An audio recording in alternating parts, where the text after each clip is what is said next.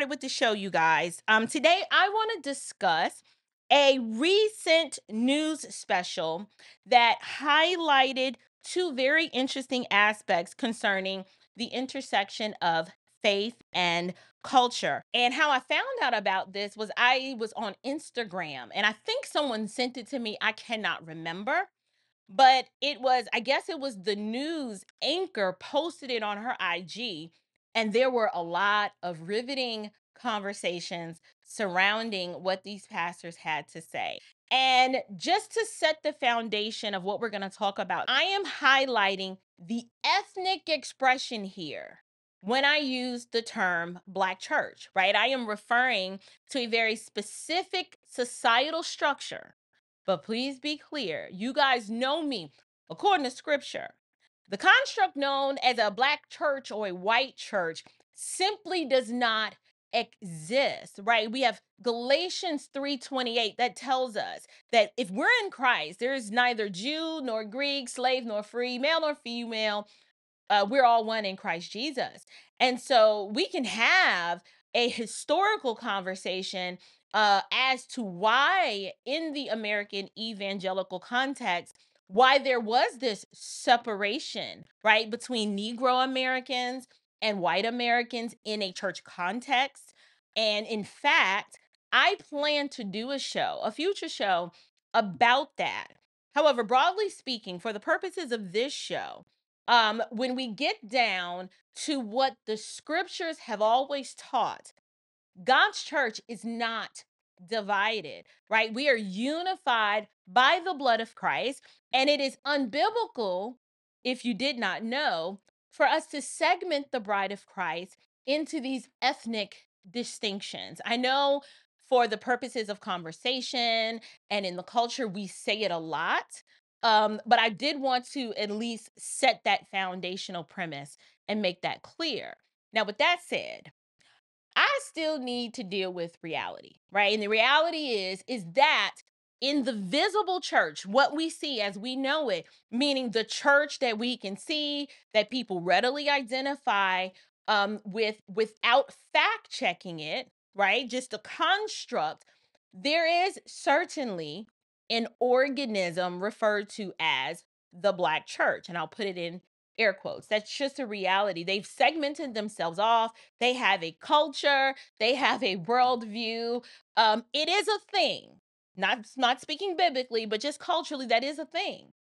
And that organism, by and large, like I said, it comes with its own theology. And I would go as far as to say that it actually comes with its own Jesus and its own God. And it's nothing like the Jesus of the scriptures, right? It is the Black liberation Jesus, which is significantly different than the Jesus that is revealed to us in the scriptures. They're in their construct of this social construct known as the Black church, it exists for purposes outside of biblical parameters.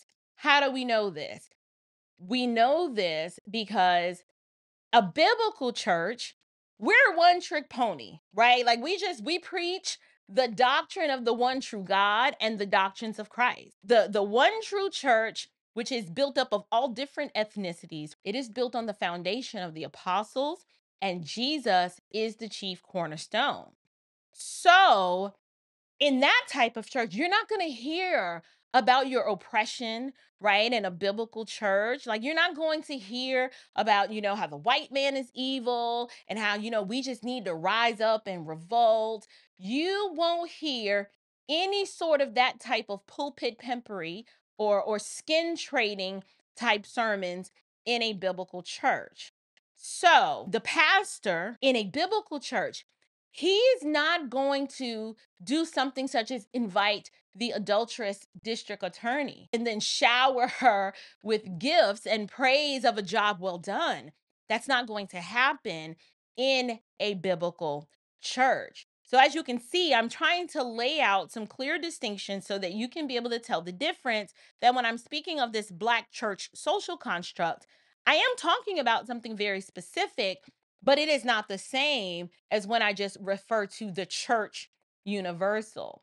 So now that, I've gotten that out the way, I want to go ahead and share this first clip with you guys and see what you guys think. I want to know what you guys think about it. I am going to stop and start throughout because there's a lot to engage here, to engage with here, and the clip is not even that long.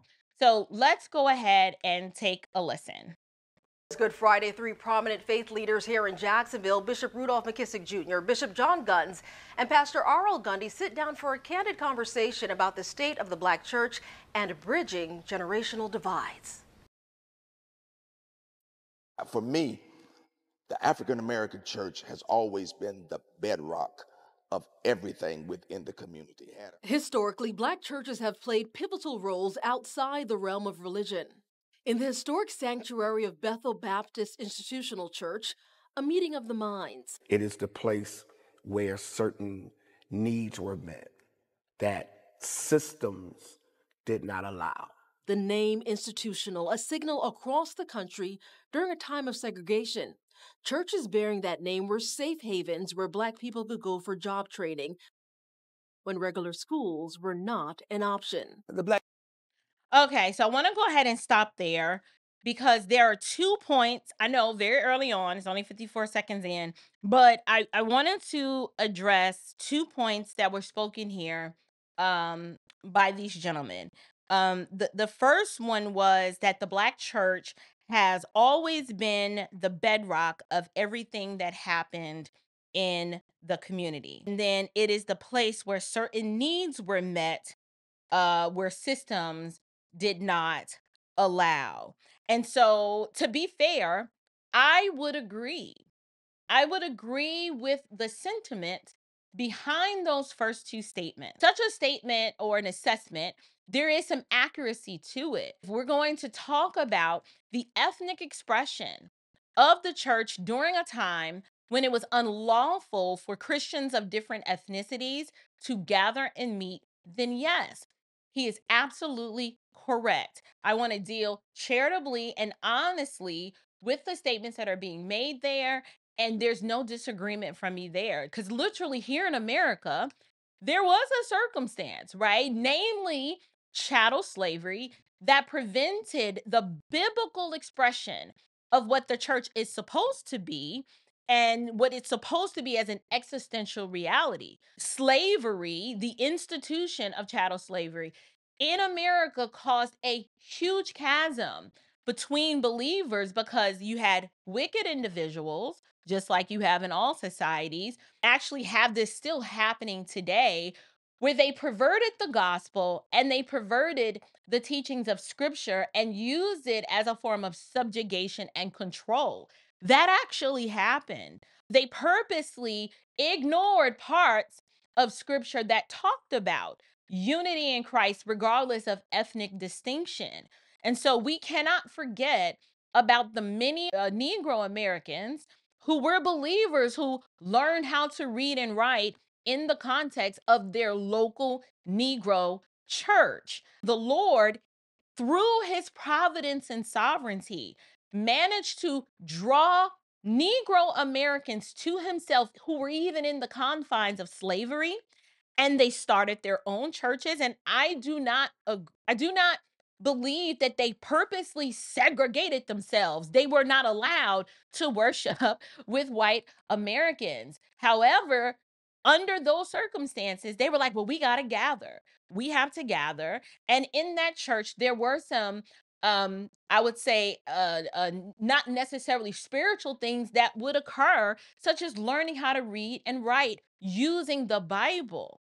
And also I'll add, the church served as double duty as the schoolhouse. That was true in both white and Black contexts. The church and the community, on Sunday it was the church, and then Monday through Friday it was the schoolhouse.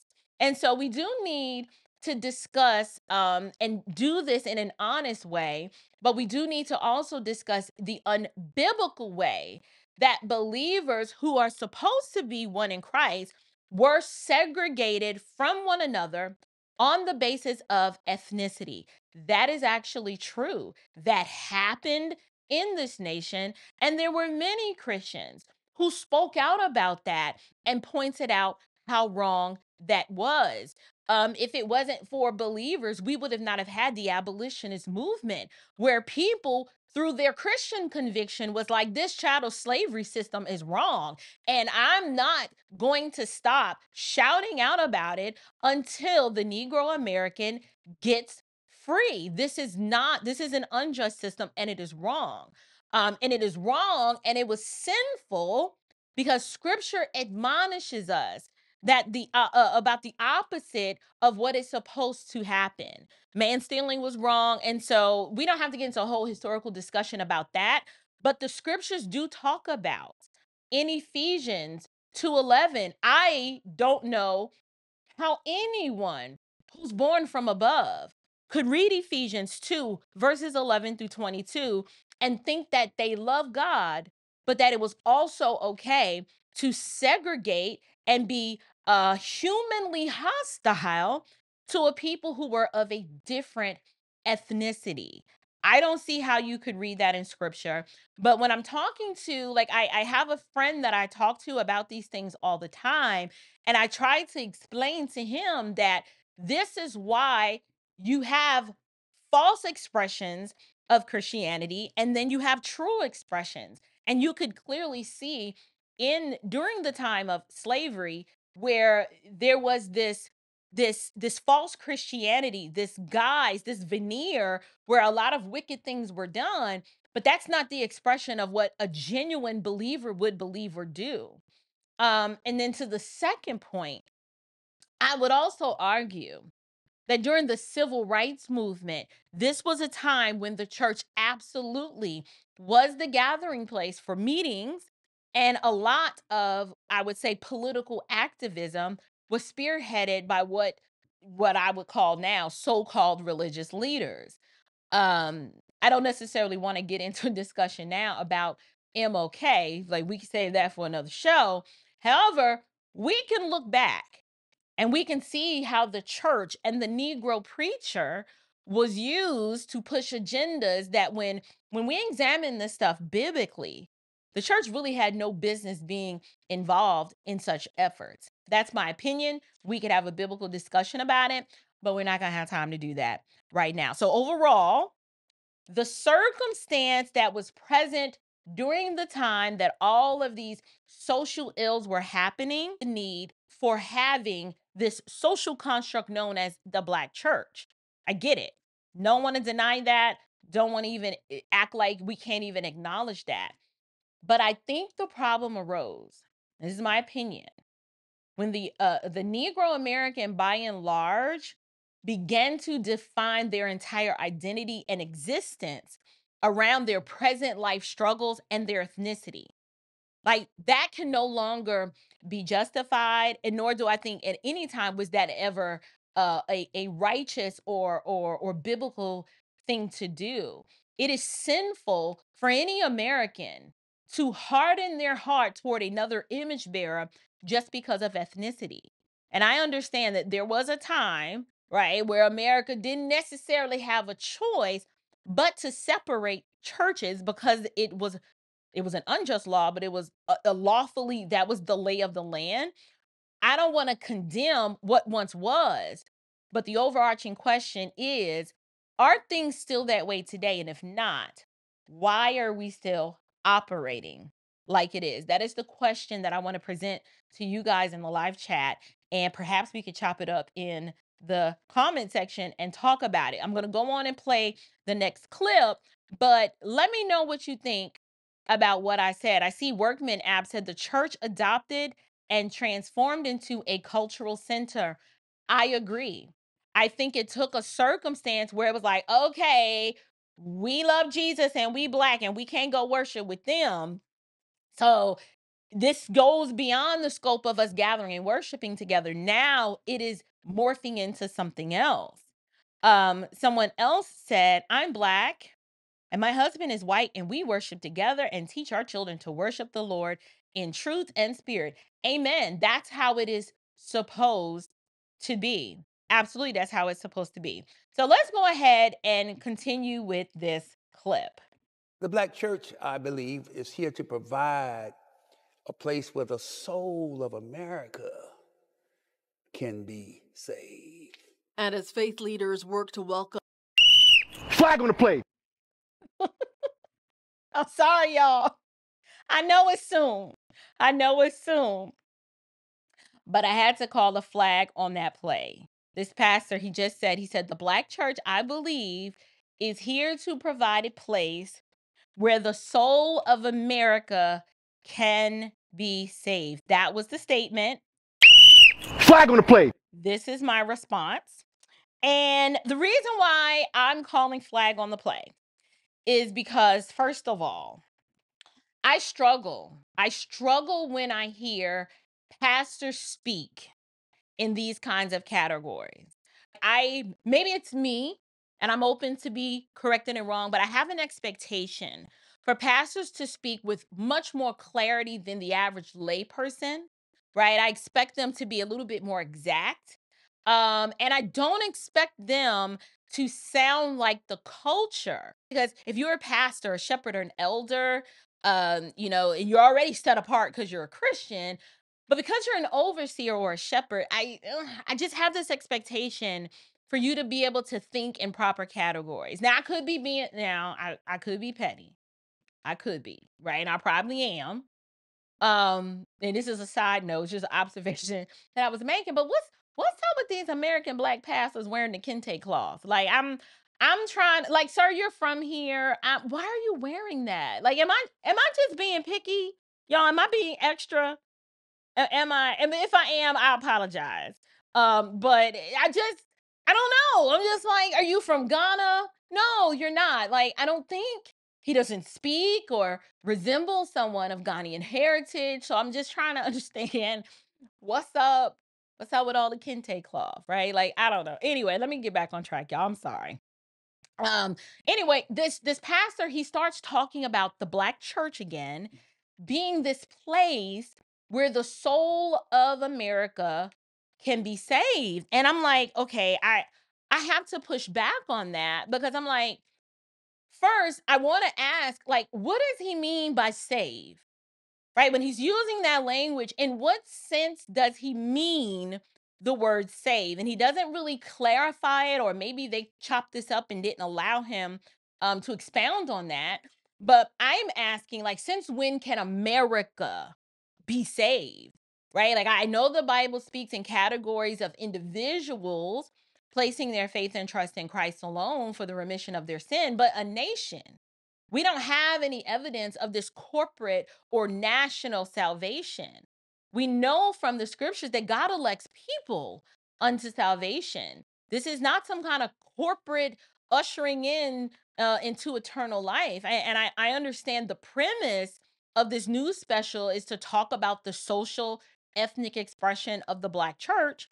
However, biblically, pastors who aren't looking at the body of Christ through melanin tinted glasses, if they really wanted to garner the ear of the culture and like say something really prolific and God honoring, in my opinion, this would have been the perfect time for him to correct the flawed understanding that, well, first of all, there really is no such thing as the Black church, right? Like that's the direction that I would have taken the conversation. But I'm arguing that this is part of the reason why, in my opinion, why the construct known as the Black church, why I believe it is dying.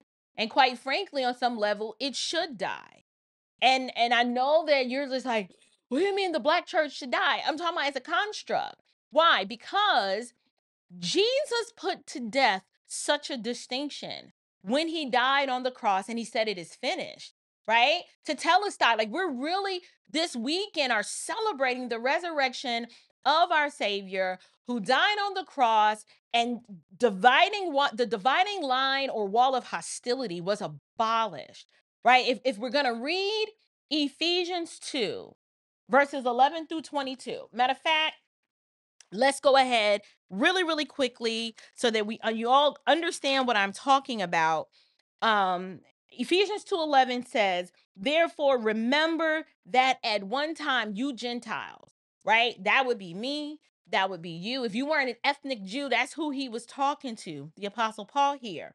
He goes, Gentiles in the flesh, called the uncircumcision by what is called the circumcision, which is made in the flesh by hands. Remember that you were at that time separated from Christ, alienated from the commonwealth of Israel, and strangers to the covenants of promise, having no hope and without God in the world. But now in Christ Jesus, you who were once far off have been brought near by the blood of Christ. For he himself is our peace, who has made us both one and has broken down in his flesh the dividing wall of hostility by abolishing the law of commandments expressed in ordinances, that he might create himself in himself one new man in place of the two, so making peace, and might reconcile us both to God in one body through the cross, thereby killing the hostility. And he came and preached peace to you who were far off and peace to you who were near. For through him we both have access in one spirit to the Father.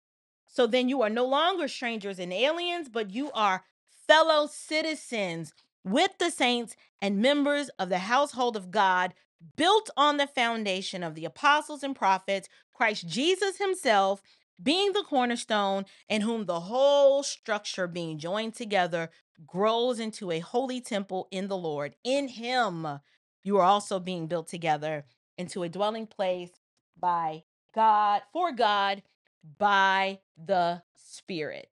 Yes, when we read that, I don't see how we have room to have these conversations about, you know, the Black church is the place where the soul of America can be saved. I'm sorry. I don't have a book, chapter, and verse for that. And since he didn't clarify what he meant by that, I don't know. I don't know exactly what he means. However, I know y'all might think that I'm being super picky here, but perhaps the reason why these types of conversations keep picking up momentum and we aren't able to engage in truth is because no one wants to just stand up and say, perhaps it's time for the Black church as we know it, that construct, to die. Yes, there was a time when, out of necessity, there were social conditions that kept us separate for a time, but we are here now.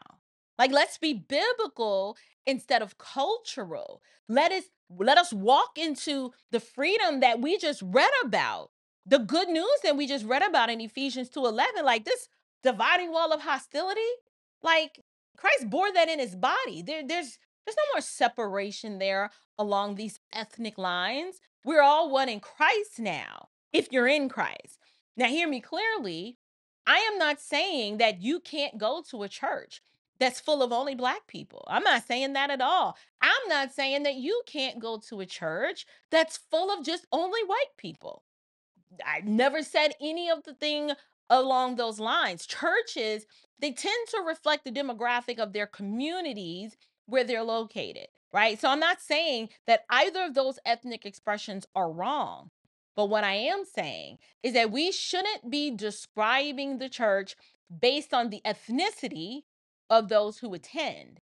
Like, if it's a biblical church, right, rooted in the scriptures with biblical leadership, then it's just the church, right? The church is to be identified by who it represents, and that's Jesus the Messiah. We're simply the church. Like, that's it. Like, we're being built up, like I just read, into a spiritual house. We're built on the foundation of the apostles and the prophets, and Jesus is the chief cornerstone. Like, what else do we need? We're being built together into this dwelling place for God by his Spirit, not on the basis of the ethnicity of the people inside, but based on who we are in Christ Jesus. So, yes, Flag on the play. do a flag on that play, because pastors should avoid using this type of language because it's not biblical. I get it. right? He got on his kente cloth outfit, so he's trying to stay on code, like he's all in, feeling all his African connection. I understand all of that, right? But pastors should be using biblical language and not perpetuating messages that they are hearing out in the culture. So anyway, let's continue. Welcome members old and new. Research shows an exodus of millennials and Gen Z. They just want to hear the truth. One, they want the church to be inclusive, diverse, and address the issues of race, sexual orientation. Bishop Guns and McKissick, do you guys address race and sexual orientation in your church? I think you have to. Okay. I Pastor Gundy just said it so powerfully. You have to realize that you have everything in your church. On the Flag on the play. All right. Sorry. I need some yellow flags. Somebody want to give me some yellow flags from Amazon and send them. Y'all shout out and email me and let me know. You guys, this next statement that he made, I want to engage with it. I want to engage with it because one of the pastors, he starts off and he says, they just want to hear the truth. And I was like, ooh, like I was perking up and I was getting excited. But then he goes, they want the church to be inclusive, diverse, and address the issues of race and sexual orientation. I was like, okay, well, I agree. Believe it or not, true biblical churches actually do address these things. The issue is that they just may not address them in the way that the culture believes they should be addressed. And in fact, let me help any of you guys who might be confused. I'm going to help you understand exactly how a biblical church, regardless of ethnic expression, is supposed to address these topics, right? So like, let me see, like Galatians 3:23. Galatians 3:23 emphatically affirms that we are one in Christ Jesus. Like, I don't know how much more inclusive you can be. Like, let's go ahead and read it. Can y'all see that right there? But now faith has come. We are no longer under a guardian. For in Christ Jesus, you are all sons of God through faith. Look at all that inclusivity. For as many of you as were baptized into Christ have put on Christ. There is neither Jew nor Greek. There is neither slave nor free. There is no male nor female. For you are all one in Christ Jesus. And if you are Christ, then you are Abraham's offspring, heirs according to the promise.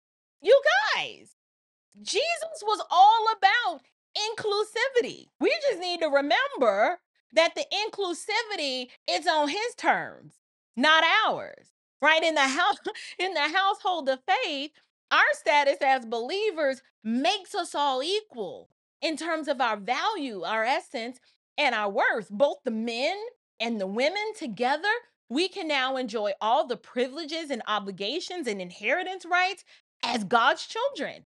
That sounds pretty inclusive to me. Right? The whole gospel message is a message of inclusivity in the sense that prior to the advent of Jesus as Messiah, when all we had was the Mosaic law, there was definitely all of these distinctions, right? If you weren't a Jew, you were cut off. There was no hope for you.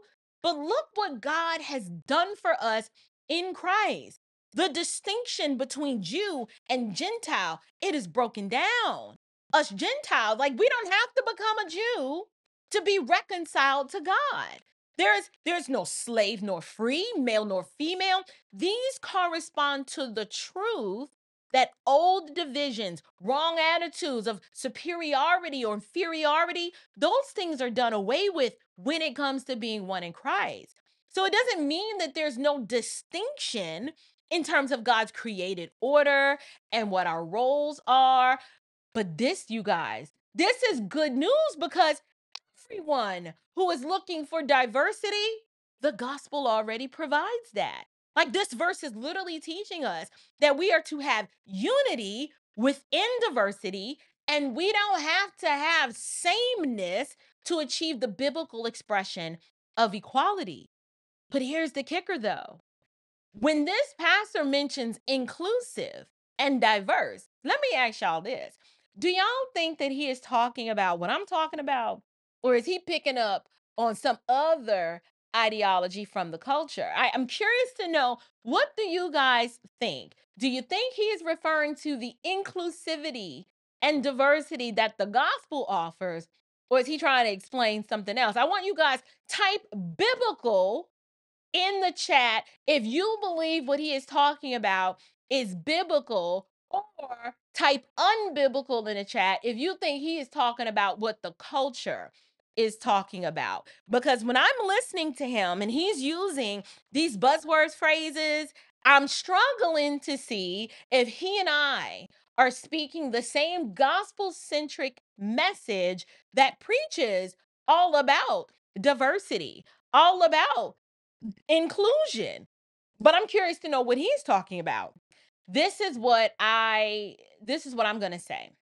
I am so glad that this pastor mentioned race. Yes. I'm glad he mentioned it, cuz I'm like, okay, let's talk about race. He mentioned race in terms of these are things that they want us to talk about.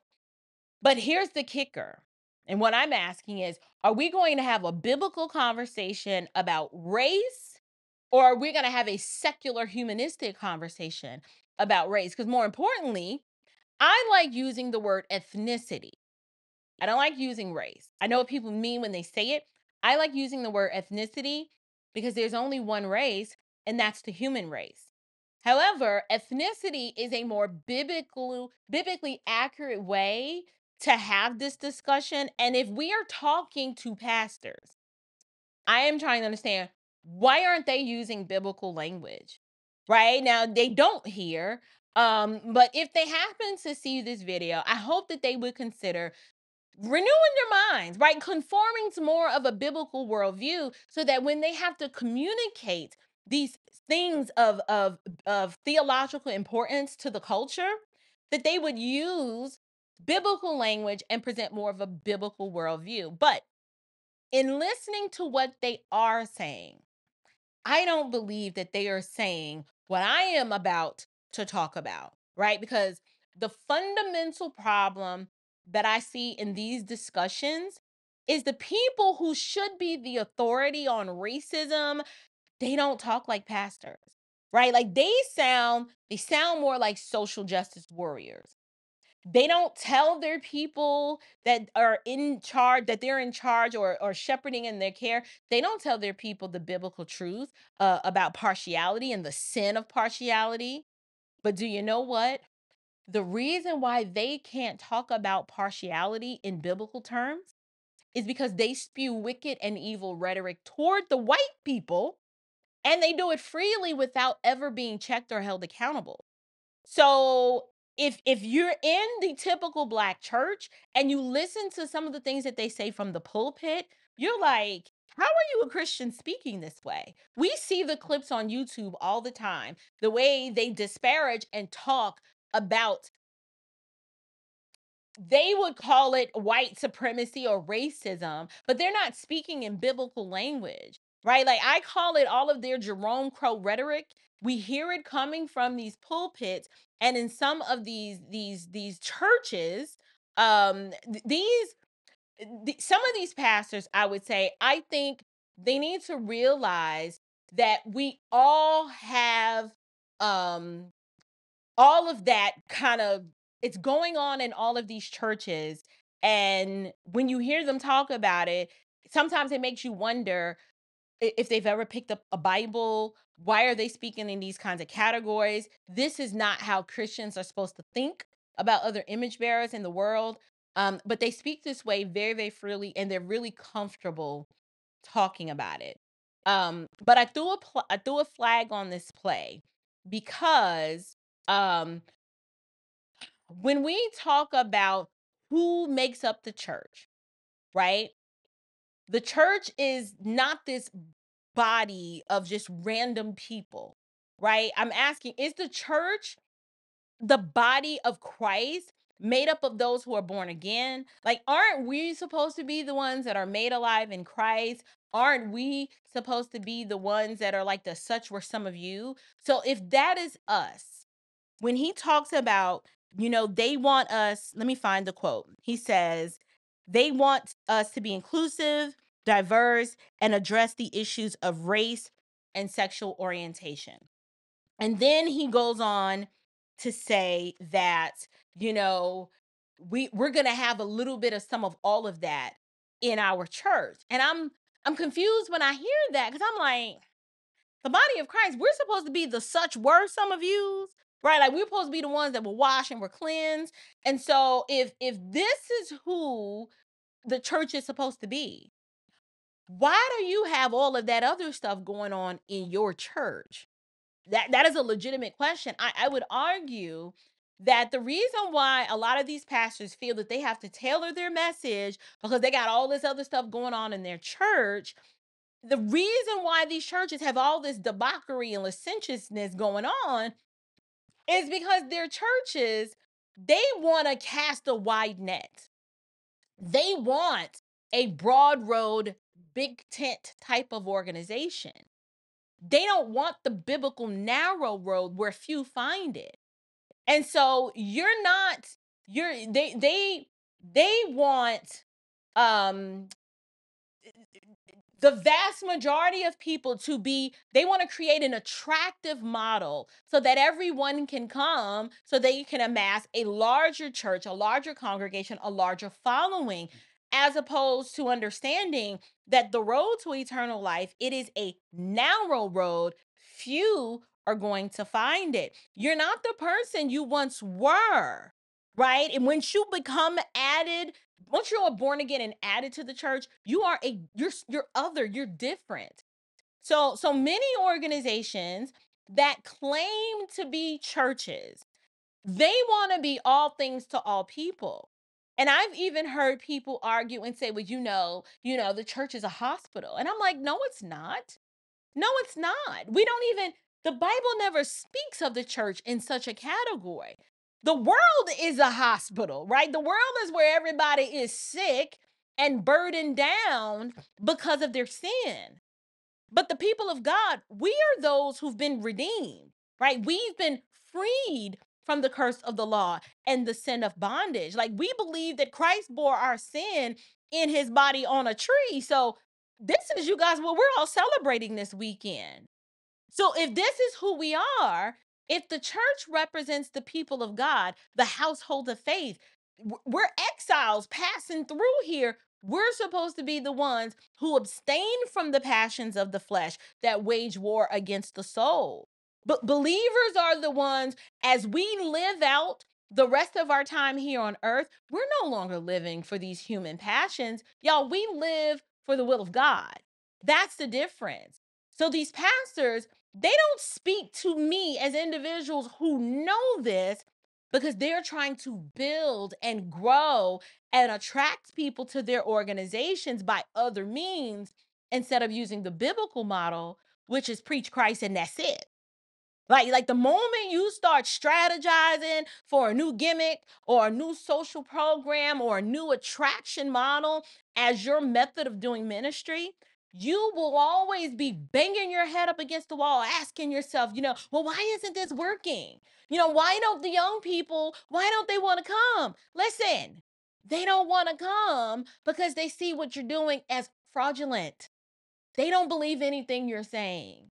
And why should they? Are you leading with the truth about their falling condition and what the remedy is for their sin problem? Because if you aren't leading with that, you need to just be quiet and go find something else to do. And that's just the God honest truth. But let us continue. The topic of homosexuality. 62%, the majority say homosexuality should be accepted. And I say to the LGBTQIA plus community, my message is my message. I'm not going to bash you. I'm not going to do anything, and I'm going to love you. The question is, can I have a theological difference with you and still love you, and will you allow me to be your pastor? Flag on the play.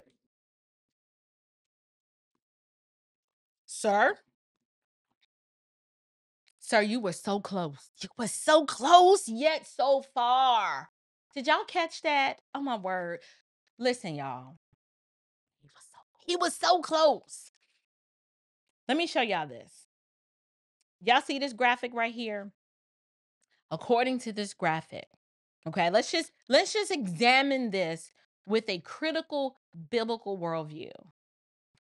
7 out of 10 Black Christians say that opposing sexism is essential to their faith. And I'm like, first of all, okay, hold on, y'all can't see me. Let me make it a little small. It's too big. I'll just put it down here.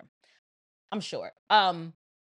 First, we need to first talk and define what the heck do they mean by sexism. Now, I've got some ideas because nowhere in the Bible is such a construct advocated for or celebrated. So my Bible tells me that God has a created order. He's established these roles and functions for various members of his created order. But having clearly defined roles is hardly what I would call sexism. And also, this sentiment implies that 7 out of 10 Black Christians believe that within the church, we need to do away with gender roles and that women can be pastors and can operate and function in the office that is reserved for men only as it is expressed in scripture. If that's what they mean, then we most definitely we have a problem.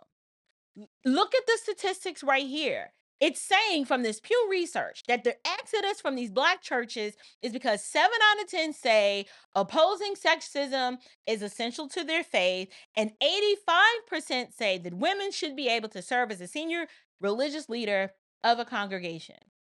I am arguing that this is what happens when you allow the world to define who you are, why you exist, and how you are to function. This is the result of that. We don't get, I don't know where we got this idea from. We don't get to redefine what we think the church should be or how it should operate. The church does not conform to the culture. Like, we don't get with the times. Okay, we're one trick ponies. As I always say, we have a faith that has been handed down to us by the apostles and the prophets. Jesus has already laid out and defined who his bride is, what she must be, and who gets to shepherd and lead over her. So I'm sorry. 7 out of 10 of these Black Christians who believe that opposing sexism is essential to their faith, I would argue that the faith that they have is an idol. It is something that they've created in their own mind. It is not real. It is not legitimate. It's counterfeit. What else do you call it? I can't legitimize it because you don't get to just decide and come bringing your cultural baggage and say, well, the Black church needs to get with it because we're not going to tolerate sexism. Well, we need to define what you mean by sexism. I have more questions. I can assume what they mean when they say that, but I'd rather just ask more probing questions. How are you defining sexism? What does that mean? Because if I say the office of pastor, elder, bishop, overseer is reserved for men, that is not a sexist statement. That is a biblical statement. It's not sexism. It is not saying that women are not valuable. It is not saying that women don't contribute in valuable ways to the work of ministry. That is not what it's saying. But it's interesting how words and language is used in order to manipulate and hijack concepts. So when they say sexism, I need more information to understand what they mean. Now, I can pick up from the context clues what they mean. Based on that second statistics, 85% are saying that women should be the senior religious leader. I'm asking, on what basis? On what biblical basis are you making such an argument? Because I can make a biblical case for why that is not true.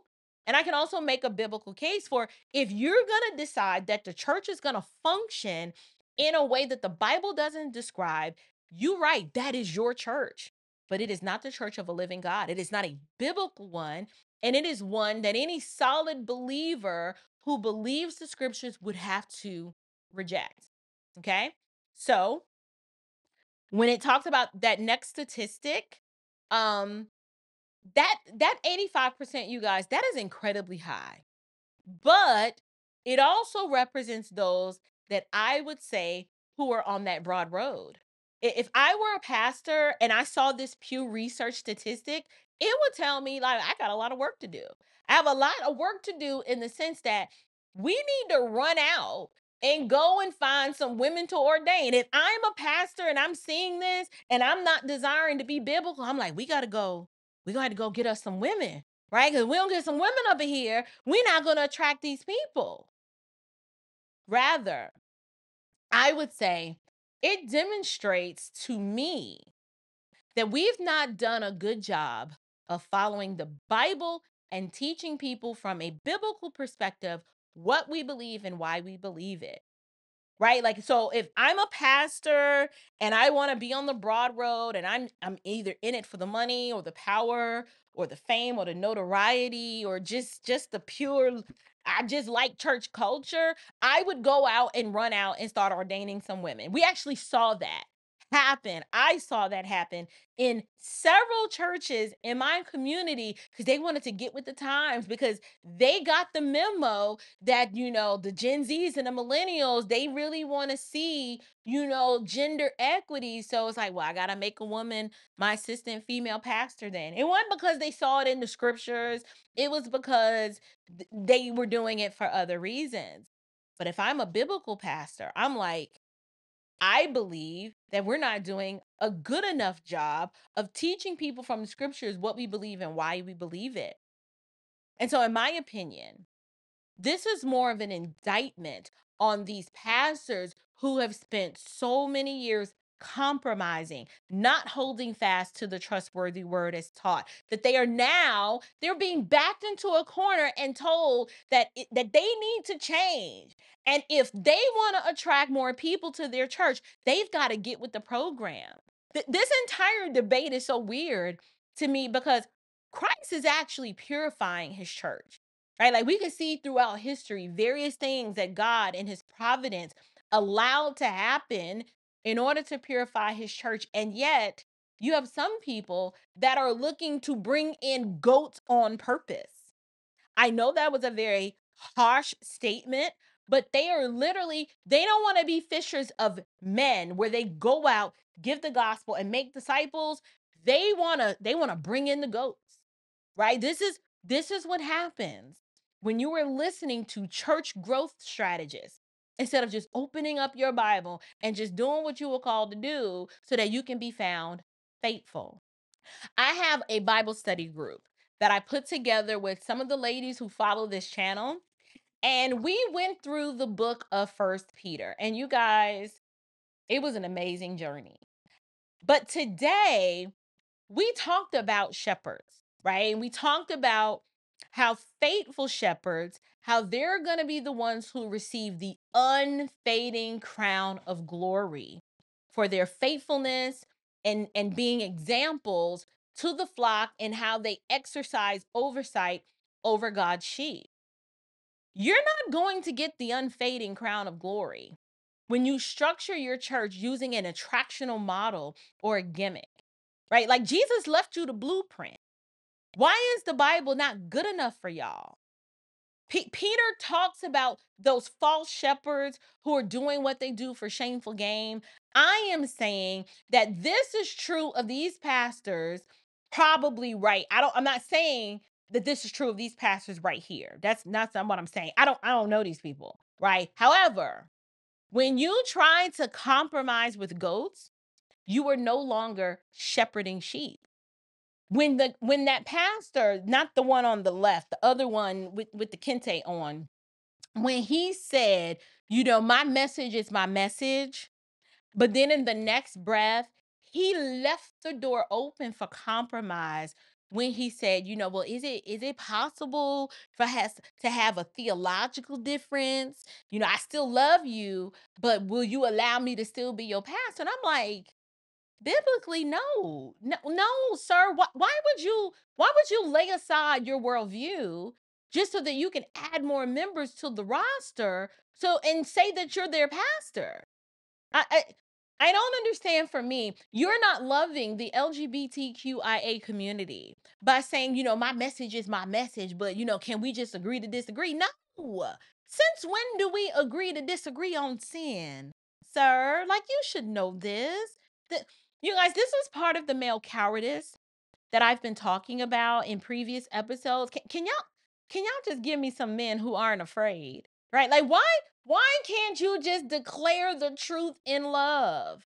Do you not know that the world is hostile to our message? Do you not know that they hate the light? Yes. In their hatred and aversion to the light, you're supposed to be the light anyway. You're supposed to be the light anyway so that their deeds can be exposed. But what purpose? What purpose do you serve as a pastor or a shepherd or an ambassador? You're supposed to be a follower of Christ if you want people to come and be a part of your faith community, yet you are like, well, you can remain in your sin. Just let me be your pastor. Like, what kind of gospel is that? Right? Like, surely you aren't preaching the gospel that's the power of God unto salvation. You can't possibly be preaching the truth about our sinful condition. You're not called to be a friend of the world. You're called to present Christ and to come with the gospel of Christ that commands people to repent and believe. Right? Like, there's no belief apart from repentance. And so, I don't know where these people went to school, but these seminarians confuse me.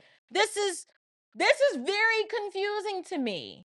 And I don't like it because it leaves rooms for be like, I'm gonna preach my message, but can we on the side maybe have a theological discussion? And we may not agree, but can I still be your pastor? Like, what? No.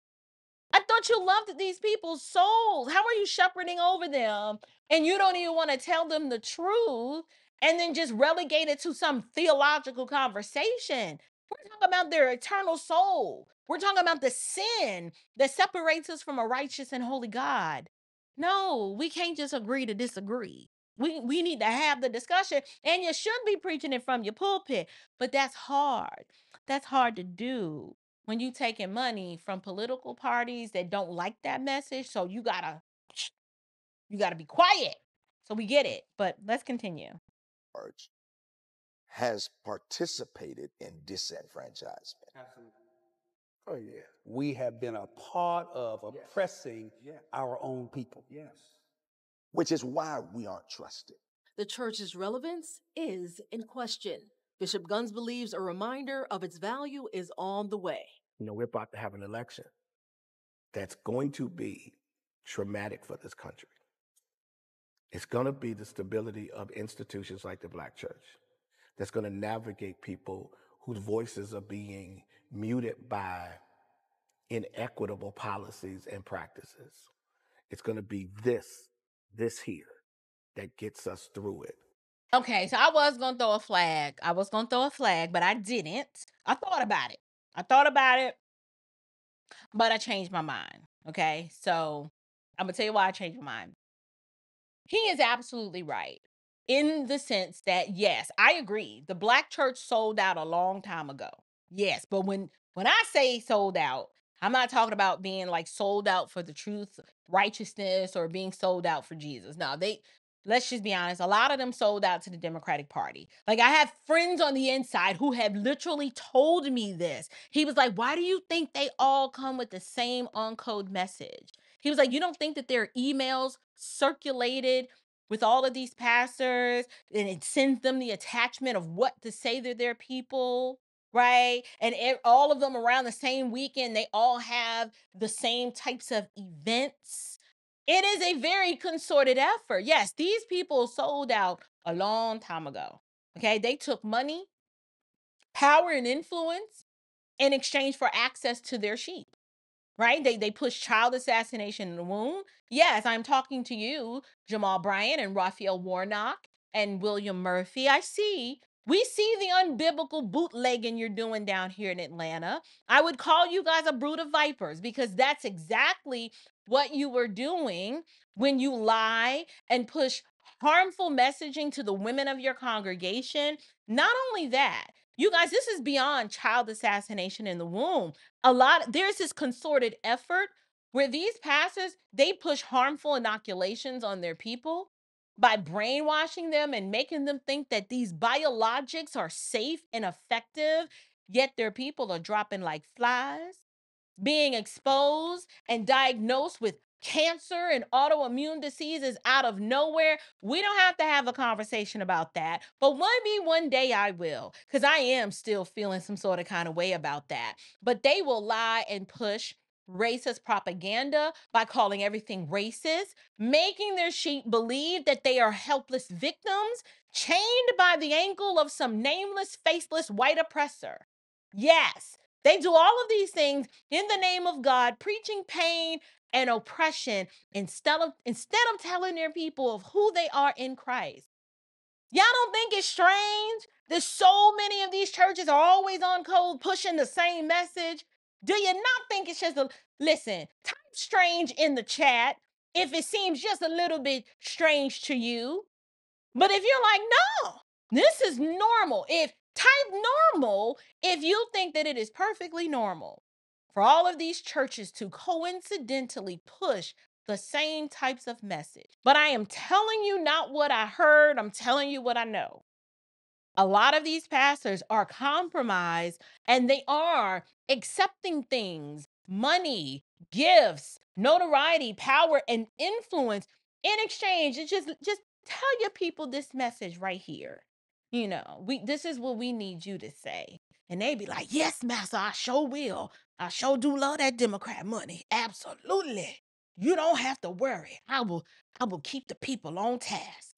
Mm-hmm. Anyway, very strange. Very strange.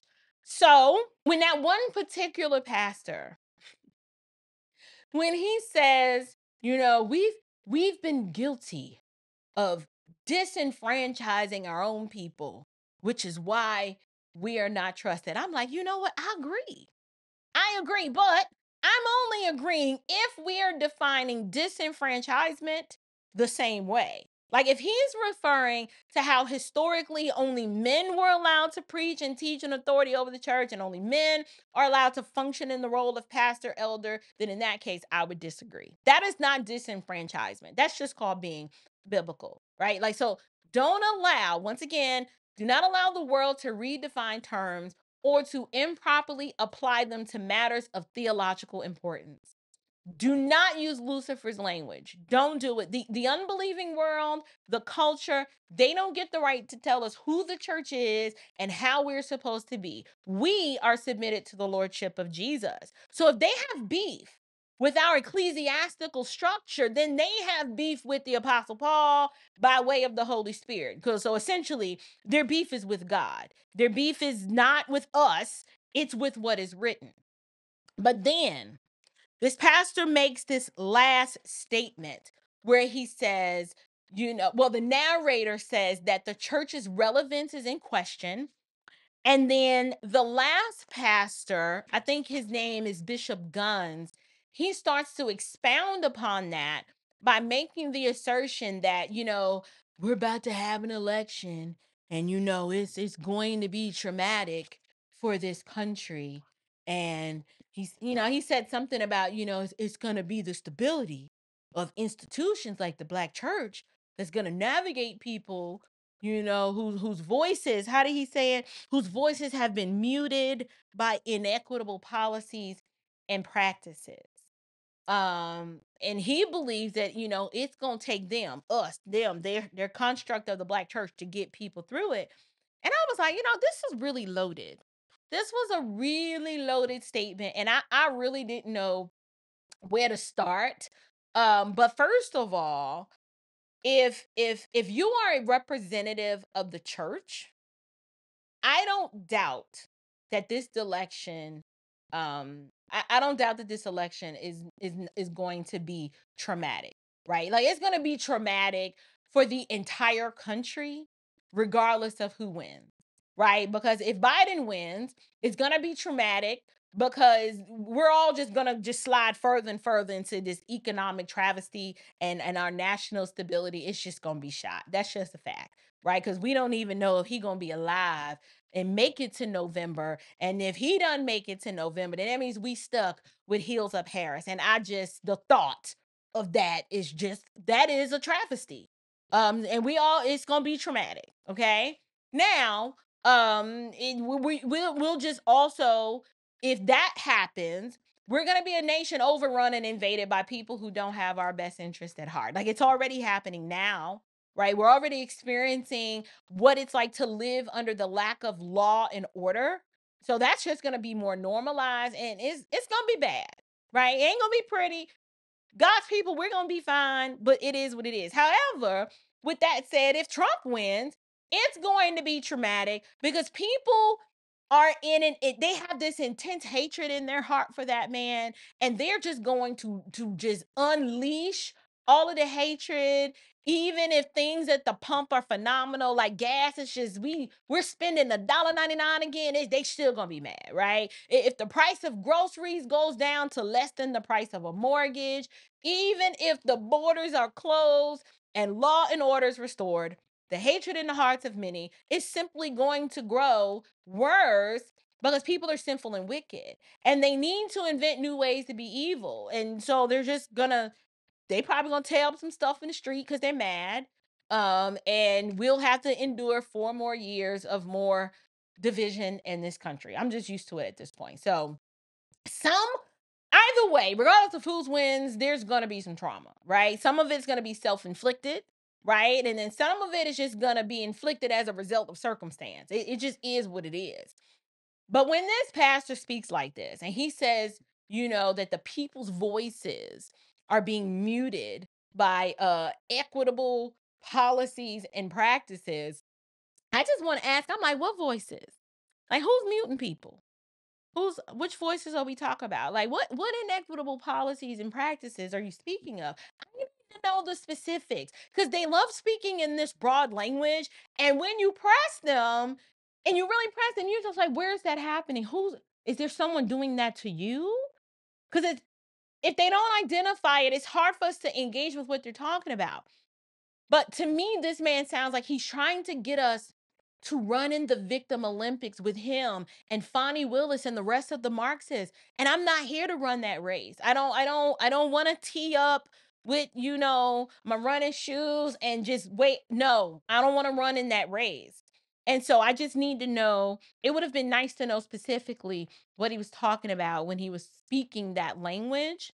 But since he wasn't allowed to expound on that, we'll never know. But when I hear pastors sounding like a Marxist, I get very worried. Very, very worried.